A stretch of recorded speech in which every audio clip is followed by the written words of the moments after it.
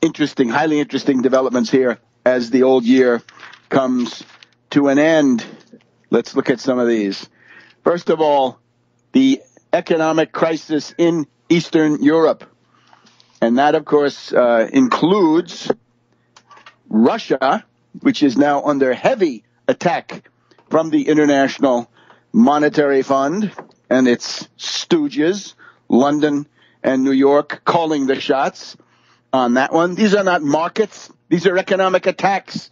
This is economic warfare, not the workings of some mythical neoliberal market. But now, in the middle of all of this, we've got a shining ray of light. We have Belarus. Gold is where you find it. Gold is where you find it. And this is now Belarus under President Lukashenko.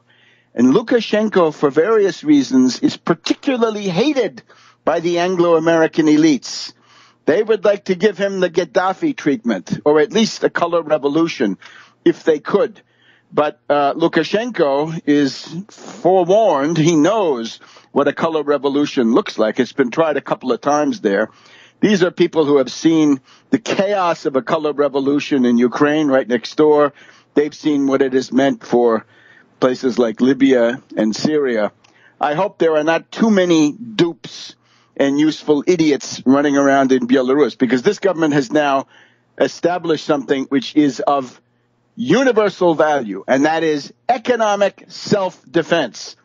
The government of Belarus, under President Lukashenko, in the capital of Minsk, has declared, first of all, if you want to export capital from Belarus, great, you pay 30%. You pay a tax of 30%. Almost 1/3 of your flight capital will go to help the treasury. So if you're a libertarian, if you're a ripoff artist, if you're a leech, a parasite, a tick on the body of Belarus, and you try to get out of town with your ill-gotten gains, great, you're going to take a haircut of 30%.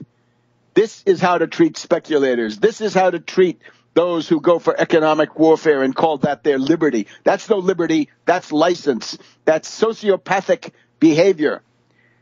Belarus has shown the way. Remember, in the previous crisis back in 1998, which is now on everybody's lips, it was Mahathir Mohamad of Malaysia who blazed the trail, showing, under those conditions back then, that a country that put in capital controls and exchange controls would have an easier time of riding out that crisis than at the present time. So Belarus says 30% tax on capital exports. It also means that it's all reportable.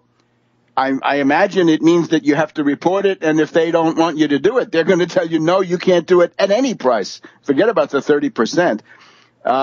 But it's this is capital controls, exchange controls, and then some. It's exchange control with real teeth. This is exemplary. Go Belarus. And then the other thing they've done is if you're bringing an exchange into the country, if you bring in dollars, euros, or yen, or whatever it is, you can't just hoard that. You can't just sit on that. You've got to exchange 1/2 of that for a Belarus ruble. So you got to change it into Belarus rubles, and that simply means that your export earnings will be a support operation to buy Belarus rubles to prop up the currency, to support the national currency, and to counteract the baleful effects of flight capital. Now remember, things have gotten much worse since 1998.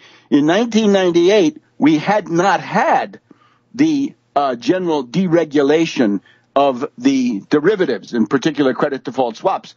That happened in the year 2000 with the Commodity Exchange Modernization Act, signed by Clinton, whose wife now thinks she deserves to be president, based on what?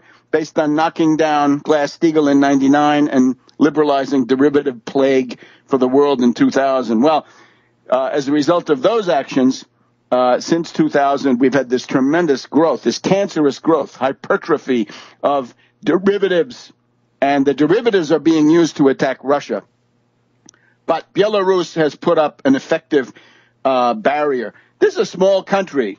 It would be wonderful. The NATO people would love to have a color revolution in Belarus, knock off Lukashenko, and bring the NATO potential borders all the way into historic Russia, right? Practically to Smolensk. They'd get Minsk, and they would like to get very close to Smolensk. And let's hope they don't, because we don't want this. This is the road to World War III. Therefore, what Belarus has done is actually a step for peace.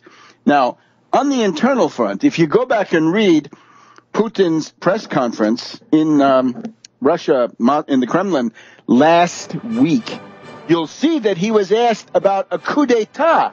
He was asked, are you ready to fight off a coup d'etat? The answer coming in the next segment here on World Crisis Radio. Welcome back to World Crisis Radio. Webster Tarpley reporting from Washington, D.C. Now, I'm going to repeat this later on in the show, but let's give you ways to express support for Reverend Edward Pinkney. He has been in jail now for 8 days since the 15th of December.